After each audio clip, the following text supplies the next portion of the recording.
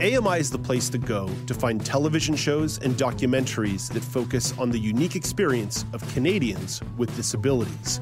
If you want to learn more about the network and the people behind those shows, there's an event for you. It's called AMI Connect. It's taking place Thursday, June the 3rd. It's a chance to learn all about our programming and the people who make them. Visit amiconnect.vfairs.com to learn more. amiconnect.vfairs.com.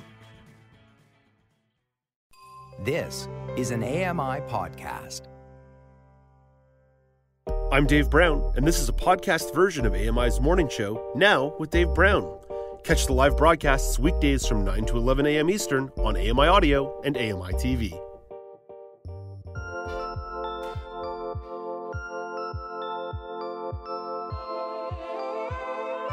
Welcome back. It's Now with Dave Brown on AMI Audio and AMI TV. Just before we get to Jim Crisco, I've got one more news story that I want to share with you, and it's something a little bit of fun here.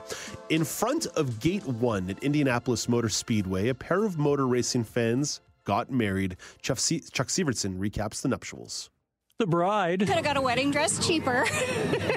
They don't make white suits, so I had to get it all custom made. Julie St. Clair and Rob Nichols had special racing suits exchanging vows at Indianapolis Motor Speedway on Grand Prix Day. The man officiating triumphed over the challenges on your racetrack of life. Ow. May you always find a safe track to call home. Exhausting. We just love being at the track and have a lot of fun. I'm just a huge fan. She comes from a racing family, so. Their wedding racing suits were covered with sponsor logos. Chuck Sievertson, ABC News.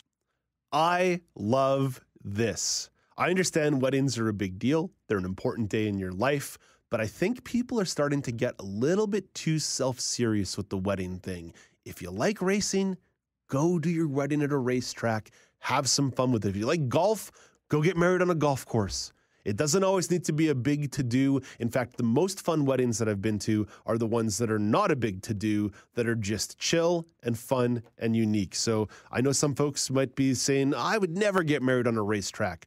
Nobody's forcing you to. But think outside the box and have a little more fun while you do it. Speaking of having fun, let's bring in Jim Crisco. He is an AMI content development specialist, and he joins us for the Western Regional Reports from Edmonton, Alberta. Hey, good morning, Jim. Good morning, Dave. Jim, what do you think? You know, a little bit of variety in the wedding world. It doesn't always need to be in a church and a banquet hall. Well, you know, I'll tell you the little bit of variety we had in our wedding with Jan and I. And this was just over 30 years ago. We just celebrated our 30th anniversary. Oh, happy anniversary, Jim. That's wonderful. Thank you. When we came, because we had the church service, and then we went to a hall for the evening dance and stuff.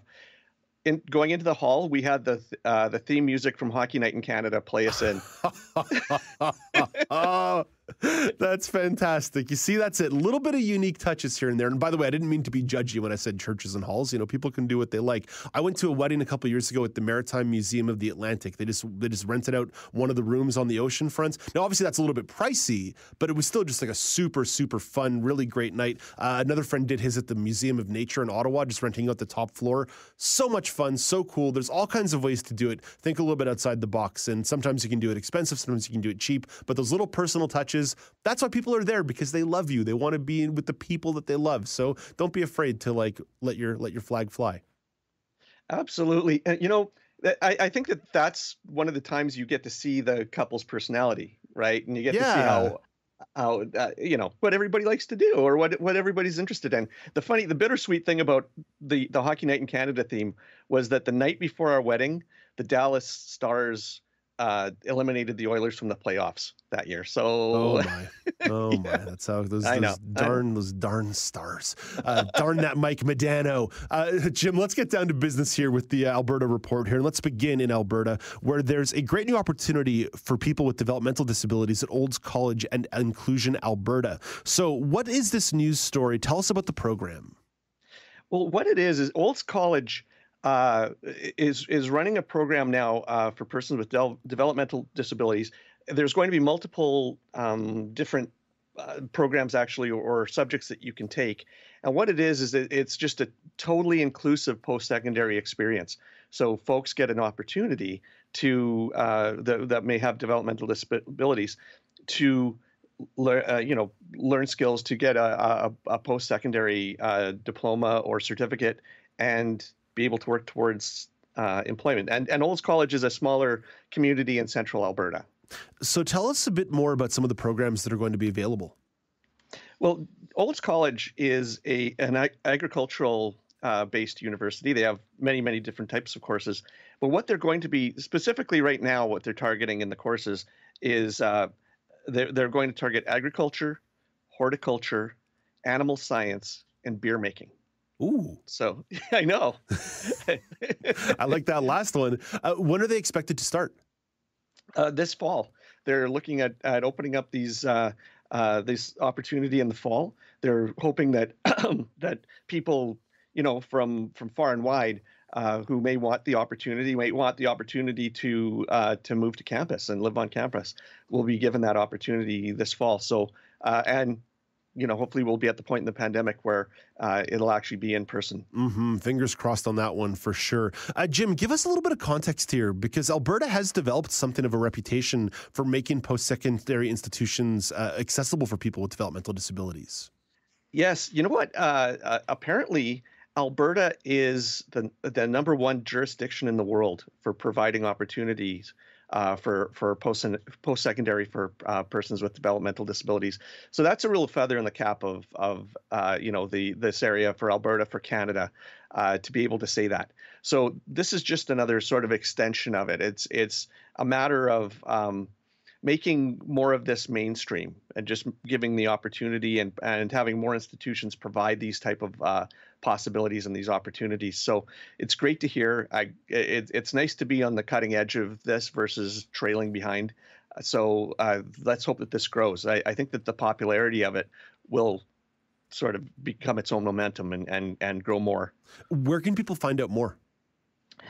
People can go to the college has partnered up with Inclusion Alberta, and Inclusion Alberta is a nonprofit organization that works with persons with families and persons with disabilities to help them get opportunity. Excuse me. So if you go to inclusionalberta.org, they have the information there. You'll be able to get the information you need to contact the college, to sign up, to figure out if this is an opportunity for you. Excellent. Now, Jim, let's take a quick moment here to talk about Manitoba, where over the past weekend, an event called Cripple-Palooza took place. So who put on the event and what's it all about? The event, actually, the funny thing is, or the interesting thing is, that this event was an online comedy festival, basically. And it was put on by Sick and Twisted Theater, which is awesome.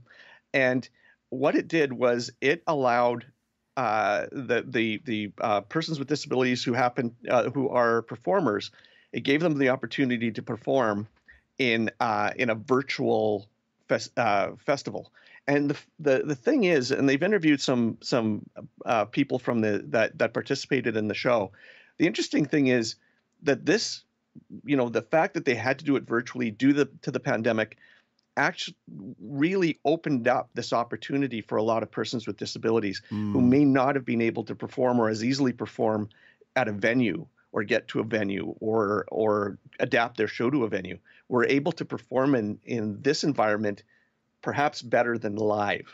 So it really was a very interesting and a very cutting edge, once again, another cutting edge thing, another cutting edge opportunity for performers to be able to get to their audience and truthfully have a level playing field with other performers. Yeah, it really speaks to the double-edged sword that's come with COVID-19. A lot of isolation has impacted a lot of people, but the virtual space being opened up for a lot of performers and virtual events has changed the game for a lot of performers with disabilities who might be a little more comfortable working from home, or people with disabilities who want to attend these events but maybe don't want to go out and venture into the oftentimes inaccessible world. So very cool to see that gang working on a Cripple-Palooza over in the Manitoba region. Jim, we've only got a couple seconds left here, but I want to go back to your wedding 30 years ago in the middle of May when the Edmonton Oilers were a good hockey team. Who planned that? You couldn't think about a wedding in June or July, not Stanley Cup season? Well, we were hoping to have this mid-playoff run celebratory wedding. And it actually marked the end of the Oilers season the day before. But actually they went into kind of a drought since then. So. Yeah, I was going to say that was sort of the last great memory in Oilers town until about 2006. But even that's a fleeting memory these days too. I'll tell you real quick, Jim. In 2014, I was supposed to MC a wedding on a Friday night that was in danger of coinciding with Game 7 of a Montreal Canadiens New York Rangers series. If the series had gone 7, I was given permission from the groom not to MC the wedding. So that would have been cool. But in the end, Montreal got knocked out, so I was able to MC the wedding, and it's all good. Hey, Jim, always fun catching up with you. Have yourself a wonderful day. Talk to you again in a couple weeks. You bet. Have a great week, Dave. You've been listening to Now with Dave Brown. Hit the subscribe button on any podcast platform and leave us a rating and a review.